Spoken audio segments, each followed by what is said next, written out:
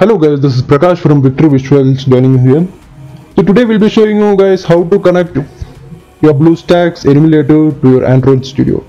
For that, go to your browser and download BlueStacks. It's very simple. It's simple as eating an ice cream, believe me. Now search for BlueStacks, BLUSTCKS. The second link you see there, just click on that and click on download BlueStacks. I have already downloaded and installed on my system here. So let's see how to connect BlueStacks to Android Studio. Now close everything. Open your file explorer. That's where it's called as this PC. Now go to your C drive where Windows is installed. You can see a folder called as users. Click on that and click on the folder which has your name, I mean your account name. Just click on that and you can see an option called as view. Click on that and there a ribbon opens, so you can see an option called hidden items. Just check that and there's a folder called app data. Open that.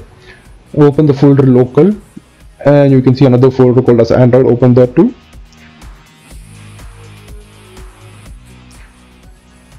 After opening that, open SDK and go to platform tools folder, and here you have to do now is on your keyboard press shift. Along with pressing shift, right click, so you'll get an option called as open PowerShell window here. For some guys out there you might get open command prompt here. That's fine. For guys for whom there is PowerShell, go to PowerShell and type CMD. So another option opens there. Now type in ADB connect local host colon 555 4 times. I mean 4 times 555. 555. Oh my god, it's 5 times 4 times. After typing it, hit enter and wait for a while. Oh shit, I forgot to turn on the BlueStacks. Let's go to BlueStacks.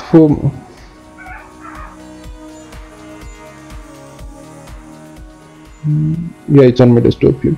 For people who are using BlueStacks first time, it may take up to a minute or two to get loaded into your system. Now you have to do is go to settings, click on advanced. Now you have to do is turn on the Android debug bridge, which is ADB. Just turn on that and click save changes and go to display, turn it to portrait and just save your change. I mean just click on save and it will ask you to restart the BlueStacks.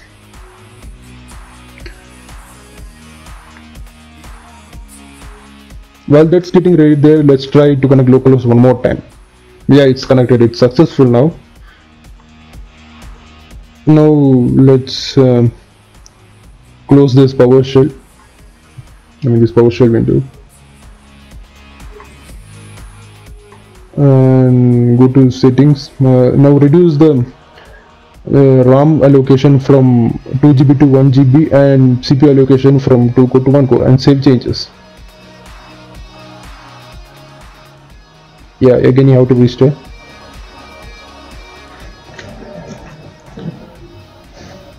Now let's close this window too. Now let that be aside. Let's keep it aside. Now open Android Studio.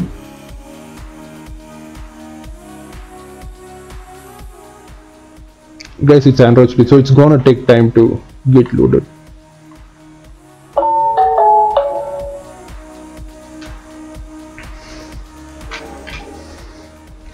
Let's wait till it gets loaded.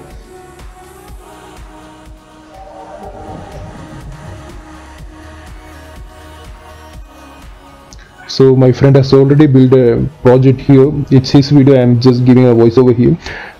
Now you can see their device is loading. You can see the Samsung G02 has come. So we have set our emulator to show a Samsung Galaxy S20 Plus. Now that's what it's been shown in Android Studio here. All you have to do is, the project is already built. Okay, the project is already built. You just have to run the project now. So you can see it's loading here. I will show you the terminal video here. Terminal build. Yeah, terminal. Yeah, the emulator is already connected to Android Studio. Why we use BlueStacks instead of the default Pixel emulator is yeah, the project has started. Yeah, I mean it's working. The emulator is working. The BlueStack is working. Why we use BlueStack instead of Pixel is that BlueStack is very optimized and it runs better than Pixel on low resources system, and that's why we use BlueStack instead of Pixel. And that's how you connect in your BlueStacks to your Android Studio. I hope this video was informative. If this was informative, please consider subscribing to our channel. This is Prakash signing out from Victory Visuals. Have a good day.